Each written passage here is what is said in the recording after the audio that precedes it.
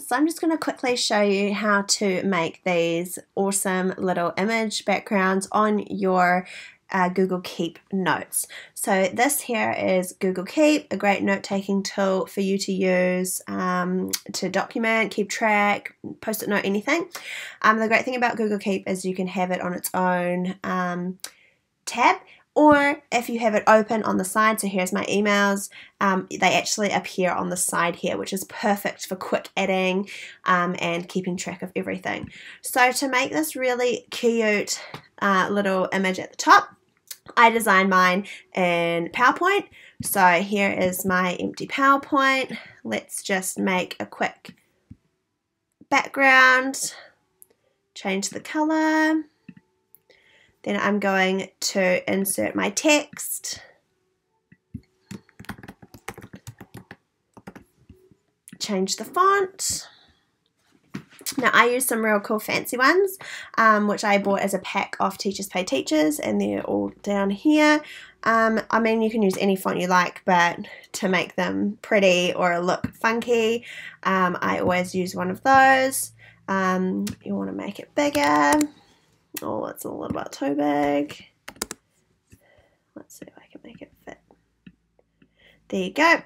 And so when you've got it sorted, so let's say it's that one, you then want to select everything that's on your PowerPoint slide. And then you will see where the arrow has now changed to like a 4-pointed arrow. You'll right click, click Save as Picture. And you want to save it somewhere where you know it's going to go. So I'm going to save it on my desktop as a PNG file.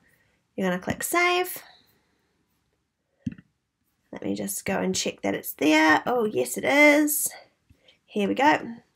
Now you want to select just the part that you want. This just makes it look a little bit neater.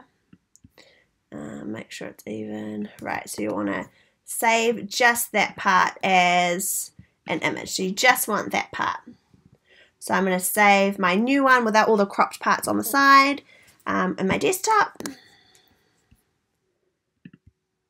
Let's go back to Google Keep, create a new one, and then down here you've got some options. You've got a Remind Me option, Collaborator, change the color, Add Image. So you click Add Image.